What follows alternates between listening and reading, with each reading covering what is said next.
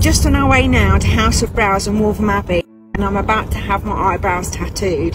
This is a great alternative for those that don't have the time to do their makeup every morning. It took me ages to do my eyebrows, as it does with all my makeup. The other thing they do is areola tattooing, which again is a fantastic alternative to putting your nipple back on when you've had a mastectomy.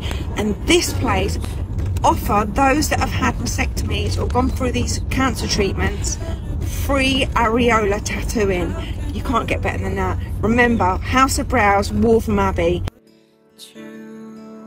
If you look really closely, I've got very patchy eyebrows. That's due to the radiotherapy I've had. What I struggle with is applying my makeup because I had a stroke during surgery, so my hand just kind of like shakes as I'm doing it.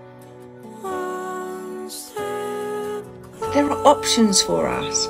We can go and get them tattooed, and that's exactly what I'm doing today. Every day waiting for you, darling, don't be afraid. I have loved you for 1,000 years.